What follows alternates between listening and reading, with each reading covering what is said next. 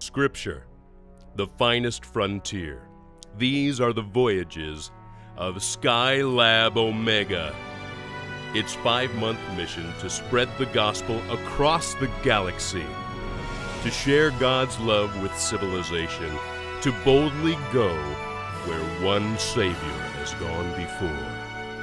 Come with us now as we blast through the Bible with Commander Cosmos, Space Ranger. Greetings, citizens and space cadets. It is I, Commander Cosmos, Space Ranger, at your service. Ow. Whoa. Well, it is so good to be back on board Skylab Omega. I spent a lot of time on planet Bithynia. And do you know what happened? Dr. Somonix convinced Captain Yago to show up and repair our ship. Well, I was totally shocked at that. I never thought we'd get friendly and get help from Captain Yago, but you never know.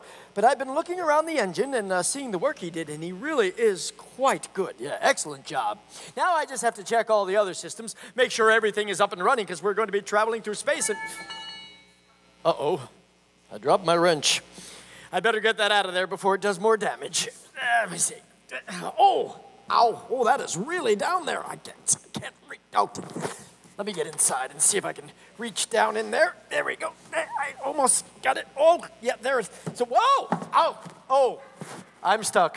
Uh-oh, help! Anybody on board, give me a hand. Hello, help. Uh-oh, I forgot the entire crew is still on planet Bithynia. The computer. Computer, would you please send an interstellar distress signal? Say that the commander is in urgent need of help. Computer? Are you there? Computer? Oh, no. Now I'm really stuck. I hope I get a visitor or somebody who can help me out of here. Help! Help, anyone! Interstellar distress signal. Oh! Oh, no. I did get a visitor. What a great position to be in when you show up. Give me a hand, please. A little help.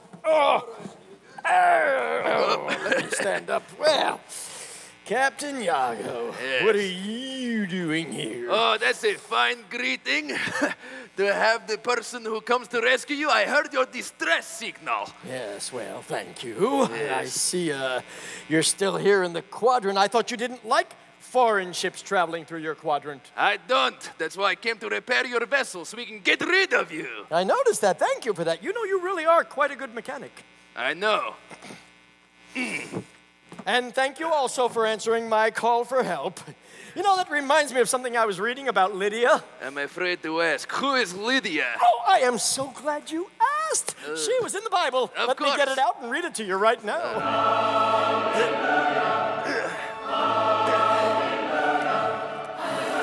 I missed that. Here we are. Now, at this time, Paul and his friends were traveling to a colony named Philippi. We have a space service station orbiting a planet called Philippi. Well, that was also the name of the place Lydia lived. Isn't it funny how God works? It's just a coincidence. Well, I don't think it's a coincidence. You see, Paul and his friends went to a river just outside of town so they can pray. And who do you think they met? Taylor Swift? No! Taylor Swift? No, it was Lydia. Lydia and her friends, a whole group of women. So they just so happened to be gathered at the river. And Paul began to speak to them. So what did this woman, Lydia, do? I'll tell you what. I'll let you read it in the virtual Bible. Yes, the bibbidi books. The bibbidi books. Go on and beat them. Oh, yes. All right, let's see what it says. One of those listening was a woman named Lydia, a dealer in purple cloth from the city of Thyatira, who was a worshiper of God. The Lord opened her heart to respond to Paul's message. Respond, how did she respond? Well, it says here that she and her whole family were baptized. See, that means after hearing Paul's message, they believed that Jesus was Lord and they wanted to be baptized. See, when someone is baptized, they are dipped underwater or sprinkled with water as a sign that they belong to Jesus. But she was already a worshiper of God. What is the difference? Well, Paul was always trying to teach people that Jesus was God's one and only Son. Lydia did worship God, but now she made Jesus the Lord of her whole life. Her baptism was a symbol that it was a way for her to show the world that she would love Jesus with her whole life and serve him forever. Oh, so God opened her heart to do that. Yes, and there's more. She also responded by inviting Paul and his friends to stay in her home. Now, this helped Paul to do his mission in spreading God's word. All because God opened her heart when he had her in the right place at the right time. It is just coincidence. Maybe she went there to dye her sissy cloth purple. You call it coincidence. I call it God's plan. Ugh. God brought Lydia and Paul together, and then he opened Lydia's heart to Paul's message about Jesus. God's plan don't make me laugh. Though I do like this Lydia. She was a doer, not just a listener. She was a woman of action. Ah, that's true, yes. The Lord opened her heart to respond, and she did respond, just as you responded to my message to help. Are you calling me a frilly fabric dealer? No, but I am saying that God is the one who opens our hearts to respond. You have a problem. Oh, yeah? Yeah. Your solar focalizer is out of alignment. It needs to be adjusted. Lucky for you, I can fix this. Praise God. There you go again. Talking about your God. It's all you earthlings do. Well, once you experience the love of God, you can't help but talk about him. Love, love, love. God, God, God.